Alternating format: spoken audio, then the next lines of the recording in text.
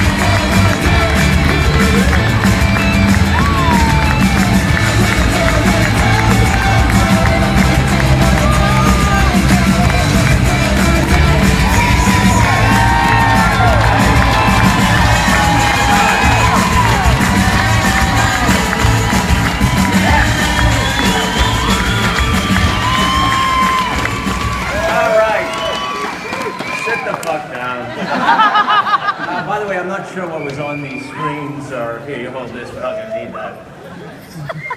It's good to see old guys like Neville have a little fun in their careers. Hey, by the way, you missed the best part about those commercials. Did you notice something? You didn't, and you got to look closely next time. In every one of those commercials, hidden on the screen somewhere, is Ledger Creepy Doll. I swear to God. Swear to God. We put him in, so like in that concert one with the band, he's sitting on the drum. I know it's weird, but this is what we do for fun. And so it's going to be like one of those, when people stop watching the commercials because of the content, they're going to be going, hey, I heard on Twitter that Ledger Creepy Doll's in the background. And it's there, it's sitting there. Listen, I'm going to segue to Q&A. What the hell is that? Yeah. We got your back. Well, listen, there's only a few things I want to do. Today's not speech day, it's thank you day. And, I want to put a few things in perspective for you before we go to Q&A, and then we'll talk about any shit you want to talk about. But, what's important to me is a few things. This is nice, I like this, but I want to let you know, this that's going on in this room, every big company in the world does the same thing. They sit in a fucking room and tell each other they're number one, we're number one, all that crap.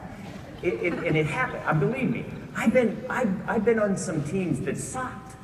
But we sat in the room and told ourselves, yeah, we're number one. Then, you stop and have a few drinks and you say, we're not fucking number one. And I'm sure some of you were here at T-Mobile when we absolutely blew and you had these same meetings, maybe even bigger. So, I think Jim ran some of those meetings.